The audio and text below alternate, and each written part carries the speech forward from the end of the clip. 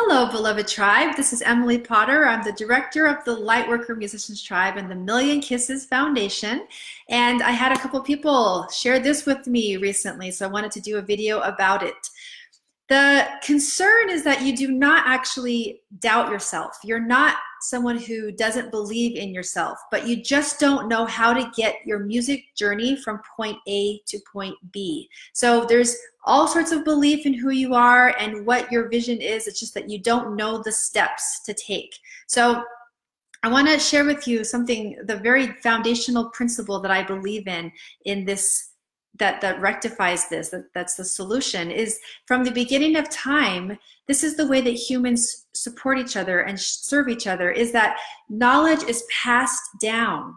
So somebody goes through something and then they have that knowledge to then offer the next person. So it's from the beginning with our ancestors that there's been someone masters a craft and then has an apprentice to offer that skill to.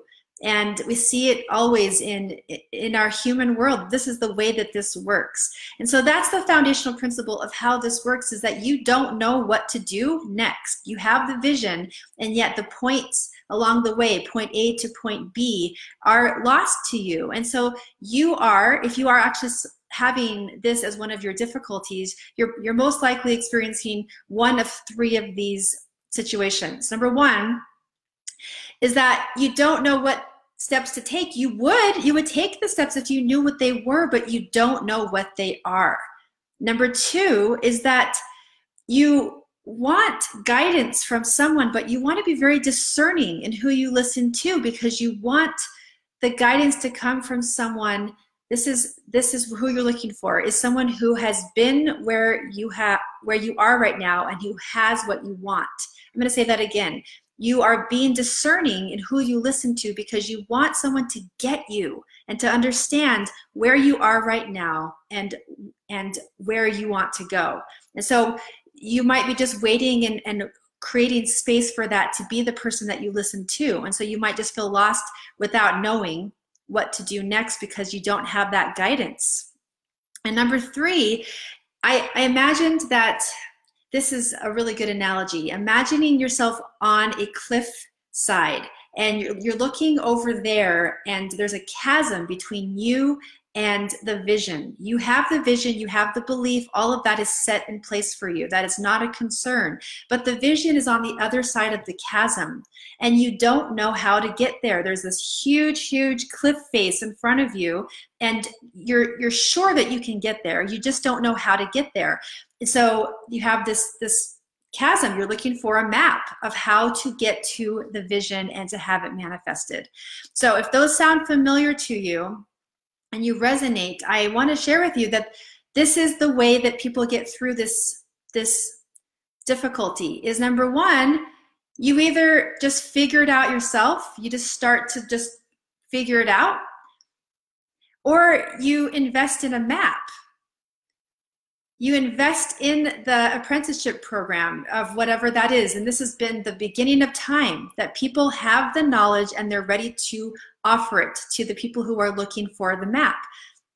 So that's what I want to share with you, is that you can do either way because both are legitimate. I had a tribe brother tell me once, I want to be able to do this all by myself. And I blessed his journey because that's a way. Now, for some of you, you're not interested because you actually have tools available to you from people who have gone through this journey already. And so you're looking for a shortcut, which is appropriate. It's the way that the human world works. So either way is being blessed by me. You do your thing. I want to ask you, if you would like to know if you and I are a vibrational map, a vibrational match together for that map, I want you to receive my challenge to listen to your heart, because the map that I hold is not for everyone. But if it is for you and your heart actually knows that the map that I'm holding to offer you to actually get from point A to point B, if it's going to work for you, then your heart's going to resonate with what I am saying and what this group stands for. Whoever you decide to listen to, I want to emphasize something very strongly. You are two beings put together, two callings. You are a spiritual leader and you are a musician. So whoever you decide to listen to, whatever guidance you receive, make sure that you're at least focused on those two coming together and enmeshing as you go forward with your purpose, so that you have that deep ceremonial space that you're able to offer with your talents and your gifts as a musician. So the two are being honored within you. Whoever you choose to listen to, whoever is going to be giving you guidance, make sure that they see you and make sure that you stand in your power in both of those ways. This is the way that I want to serve, and how I do serve this tribe the very most, is that I see you as both a spiritual leader and as a musician.